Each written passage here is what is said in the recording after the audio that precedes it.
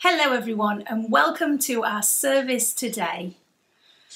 And also happy February. January's over, and for some of us I think that's pretty good news with the floods, pandemic, lockdown, homeschooling, dry January, etc. I think we're ready to start seeing hopefully more spring, signs of spring in the air.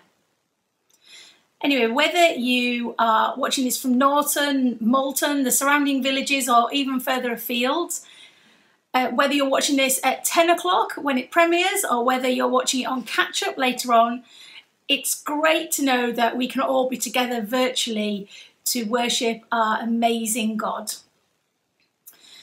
So we're going to just open in prayer, and I'm going to say a line and then there's a line for you, and your line is, Lord, help us to concentrate on you. So let's pray.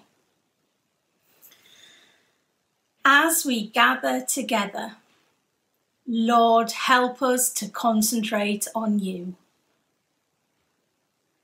As we put aside the things that distract us, Lord, help us to concentrate on you. As we leave behind the things that worry us, Lord, help us to concentrate on you. As we forget about ourselves, Lord, help us to concentrate on you.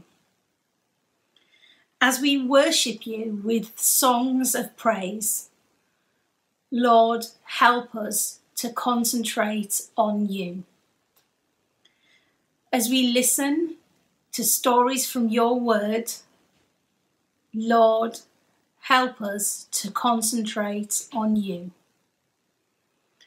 And as we hear your teaching, Lord, help us to concentrate on you. Amen. And we're going to begin now with a fantastic hymn, Be Thou My Vision.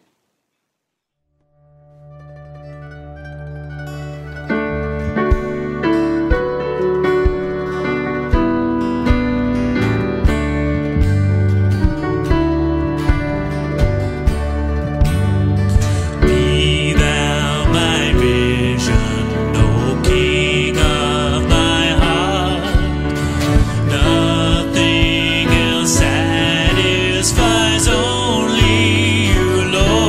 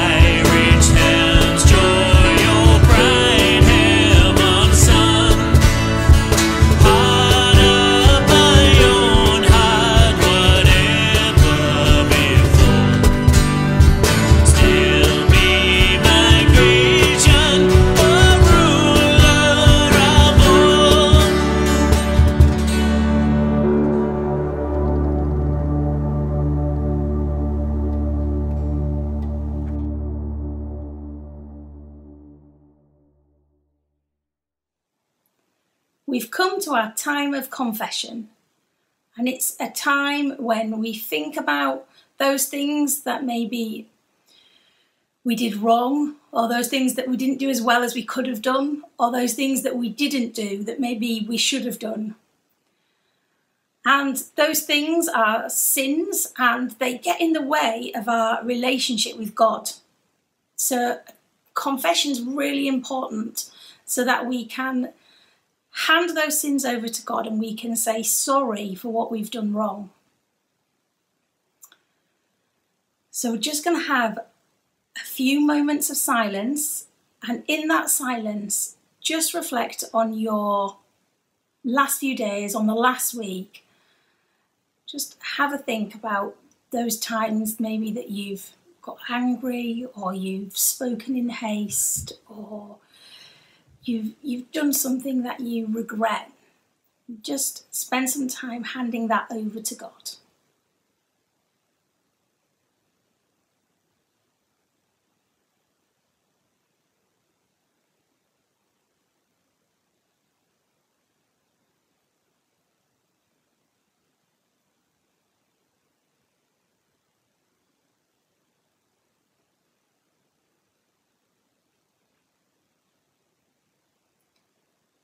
And I lead you now in a prayer, and the response is, we want to say, sorry, Lord.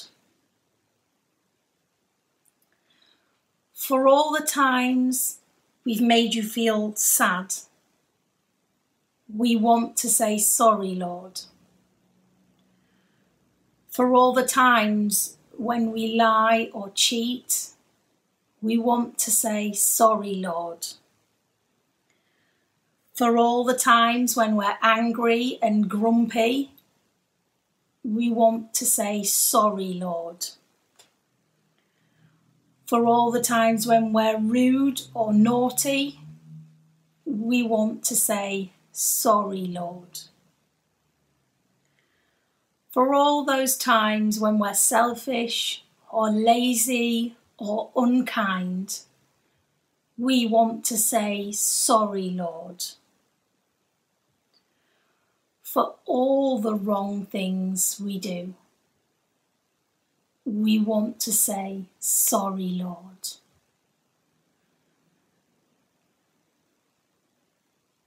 Amen.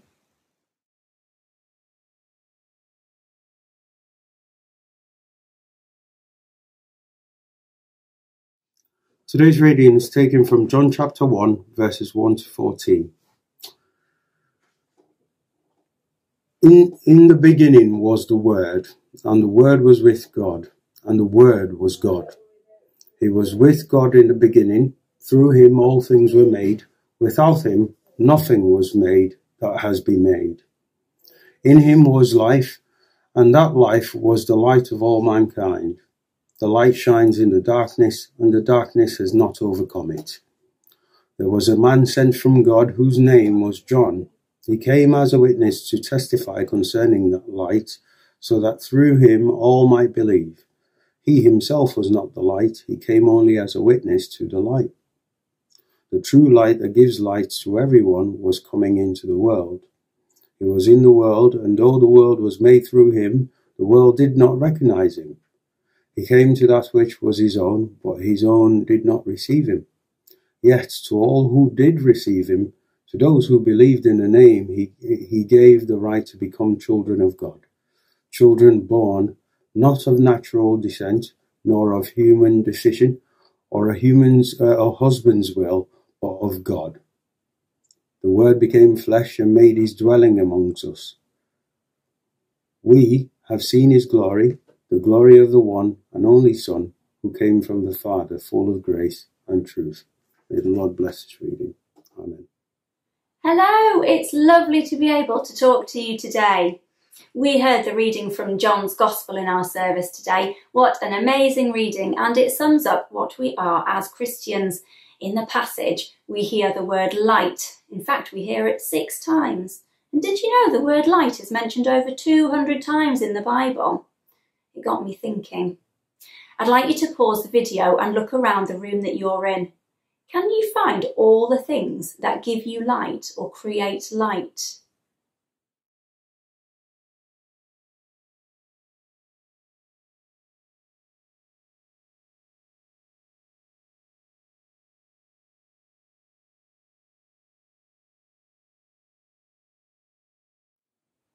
How did you get on? I found lots of things in my house that create light. I found that we have lots of torches. We have 11 of these torches that go on your head. Quite why we have that many, I'm not quite sure. We also have 45 candles. That seems a bit excessive. Your challenge after the service is to make a dark den in your house and then take a torch with you like this and take it into the den with you. I wonder if you've ever played hide and seek in the dark, or played a game where you have to be blindfolded and have to find your way with instructions from another person. It's very difficult and quite frustrating. These games are really fun, but they're so much easier when you have a light. I wonder what the weather's like where you are today. Have a look out of your window. Hopefully the sun's shining. But even if it's a bit grey or cloudy, the light from the sun will still be there, unless of course you're watching this at night time, in which case I presume you're using a product of the amazing invention that is electricity. Why? Because without it you wouldn't be able to see. And it's only when we think about the sun's light particularly that we realise how important it is. The sun's light enables us to see, obviously, but it also enables the plants to grow through an incredible, awe-inspiring change called photosynthesis. The sun's light gives us heat, vitamins, it gives us the seasons, and therefore a huge diversity of plants and animals. The sun's also at the very centre of our solar system. Everything orbits the sun.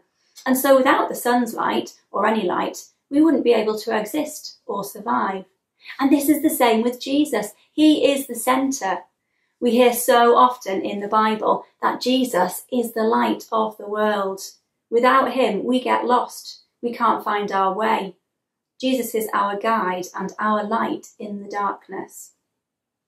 Now, if we step back a bit and look at the whole passage that we heard today, it sounds very familiar to another much older part of the Bible. The passage starts with, "In the beginning." That sounds familiar. It's the same as the first sentence of the book of Genesis. Indeed, the first sentence in the Bible, the creation story. And there's a reason for this. John gives us a fresh understanding of the process of creation. And lockdown has given us all a chance to admire and respect God's creation. I wonder if you've been for a walk recently and seen any snowdrops. I saw my first snowdrop a few weeks ago, and I always get really excited because there's a new season coming. I don't know about you, but I really like programmes made by David Attenborough. This one is my favourite. They always amaze me, and they make me think that this can't possibly have come about by chance. Take, for example, the caterpillar, a grubby, strange little creature that lives in your garden, but eventually goes through an amazing process and creates a cocoon and then lies in wait for one of the most spectacular changes in nature, becoming a butterfly. How amazing! I was talking to my children about this passage and they started firing questions at me that I think even the most learned theologian in the world would struggle to answer. But one of them said something really interesting. They said, "Is God a bit like the inventor of the Dyson?" My response was, "What, the Hoover?" They said, "Yes, because the inventor of the Dyson made 5,127 Dyson prototypes before he made the one that he was happy with."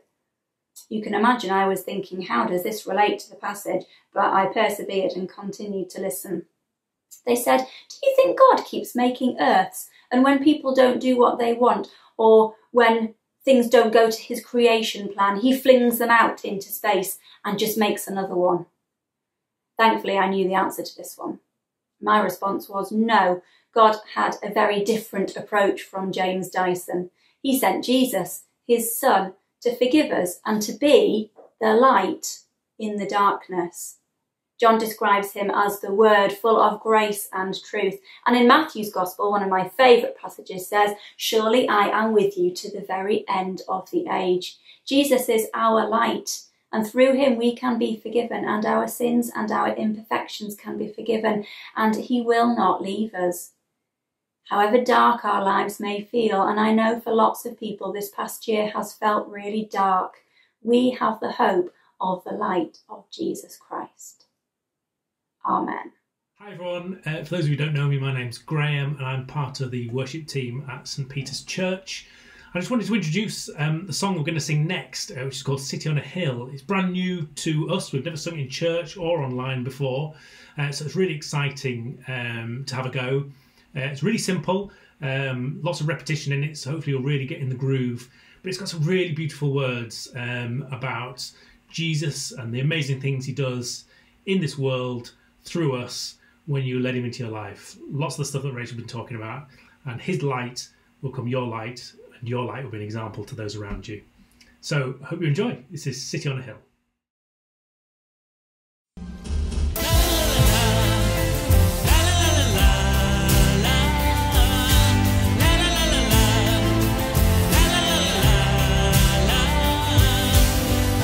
City on a hill, I am a light in the darkness. Jesus living in me can change the world.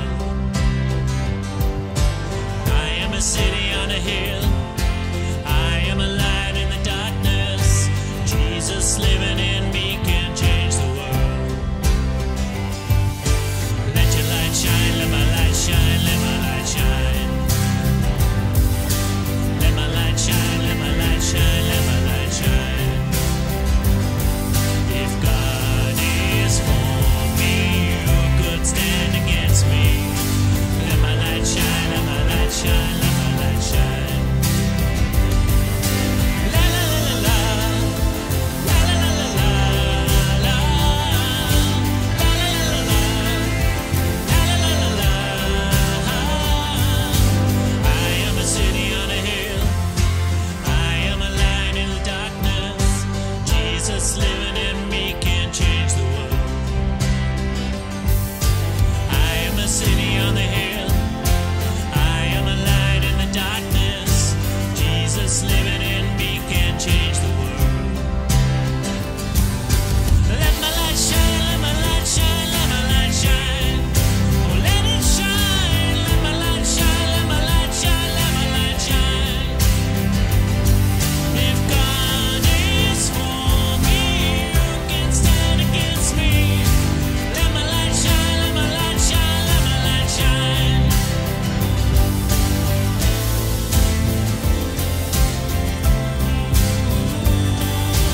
Let my light shine, let my light shine, let my light shine. City on a hill, we are a light in the darkness. Jesus living in us can change the world. We are a city on a hill, we are a light in the darkness. Jesus living in us can change the world. Let it shine, let your light shine, let my light shine. Oh, let it shine, let your light shine, let your light shine, let your light shine. If God is for us, who could stand against us? Let your light shine, let your light shine, let your light shine. God is for us, who could stand against us? Let your light shine, let your light shine, let your light shine. Let it shine, let your light shine, let your light shine, let your light shine. Shine. Shine. Us who could stand against us. Let your light shine, let your light shine, let your light shine.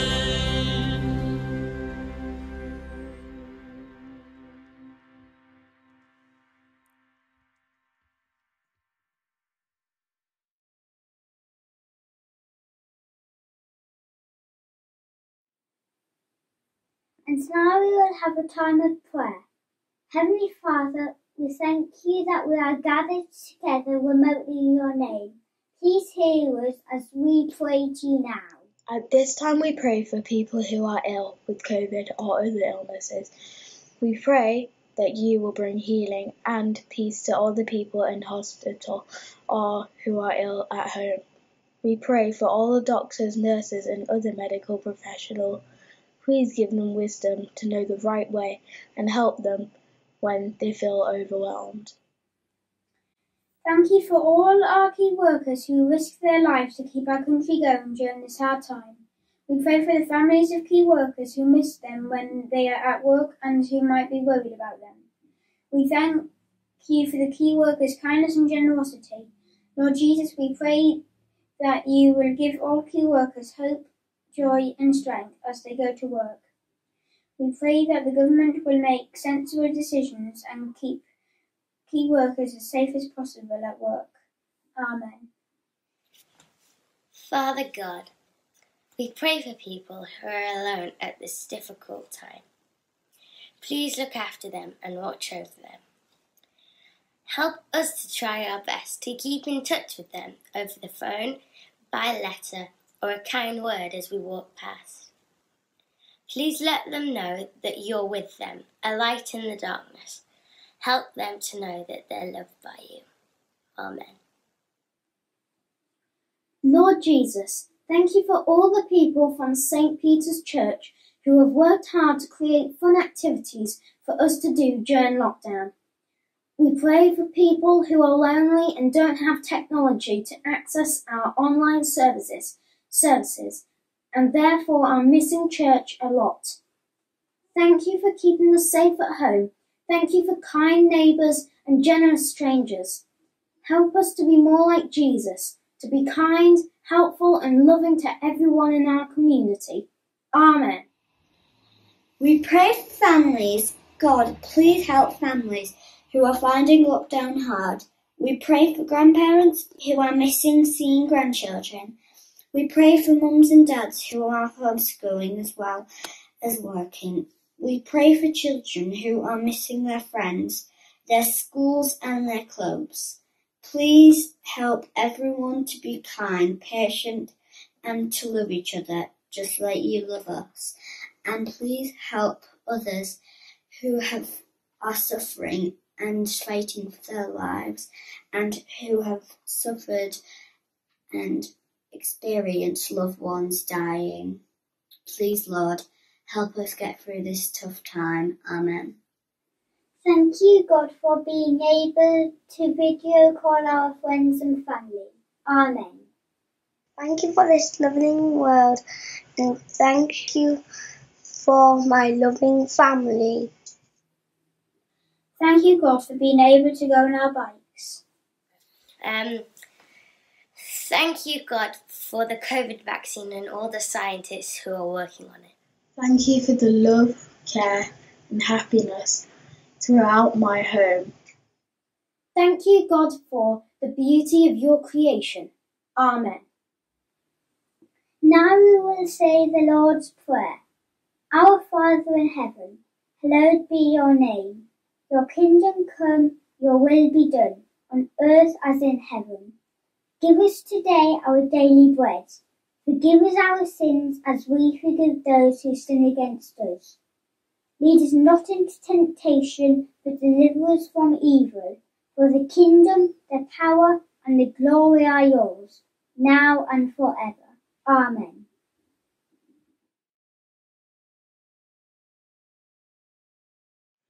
It's birthdays and notices time. Birthdays first. If it's your birthday in the last few days or you've got it coming up in the next few days, we want to wish you a very, very happy birthday from all of us at St. Peter's.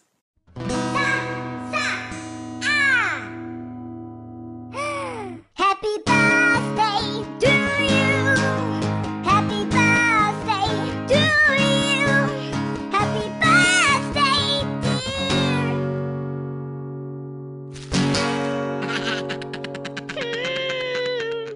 Happy birthday to you. And just two notices today. So the first, I've been asked to read a notice from Rev Ben and the rest of the Gunter family, and it says, "We would like to say a huge, capital letters, huge thank you to everyone for all your encouraging messages, prayers and extraordinary generosity. We are deeply touched, overwhelmed and a bit emotional about it all. We will miss you so much and don't even have a chance to say goodbye properly. So if you're passing Stokesley, please do drop in for coffee. As St. Paul wrote, I thank God every time I remember you. God bless you and St. Peter's. Ben, Jackie, Grace and Lizzie." And the second notice is about something that's coming up that you might want to get involved with in the next few days. So have a look at this clip. Hi there. This third lockdown is difficult for many of us. There are lots of reasons to be sad, but also reasons to be grateful, as we have seen some amazing community spirit emerge here in Malton and Norton. How can we share some lockdown love with each other in these tough times, whilst most of us are just trying to survive? How can we remind ourselves and our neighbours that they are loved? My name is Hendrik Klaver, and I am a Church of England minister in Malton and Norton, starting new initiatives working with people in the community. And my name's Sarah Wright and I'm one of the church wardens at St. Peter's, Norton. How amazing would it be if this February we flood our neighbourhoods with love? Why not decorate your window with hearts or words of encouragement? Hearts of any size, colour or shape. It could be as simple as a heart made out of newspaper or recycling, or you could go crazy and fill your whole window with hearts. Use whatever bits and pieces you can find in your house.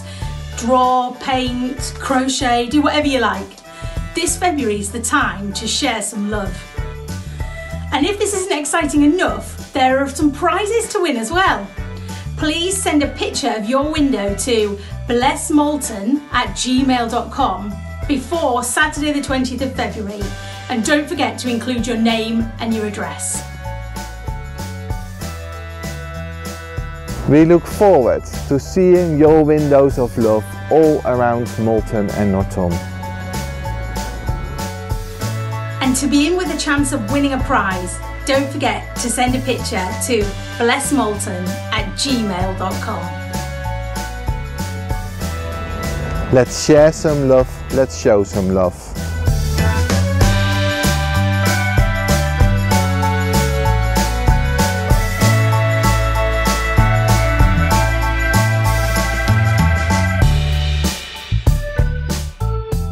We're going to finish our worship together today by singing My Lighthouse, so get ready to join in the actions.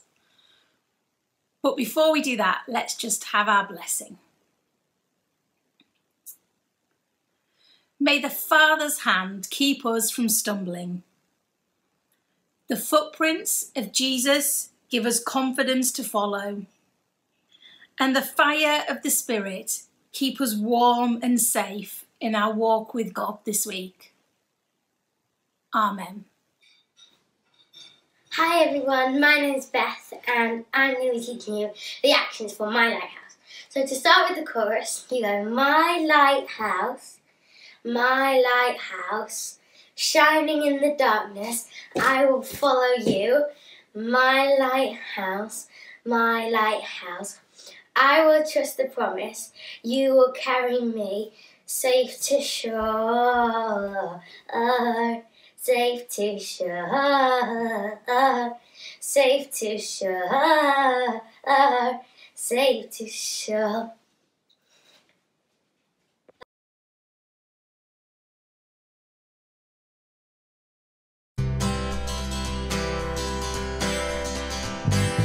In my wrestling and in my doubts, in my failures, you won't walk out. Your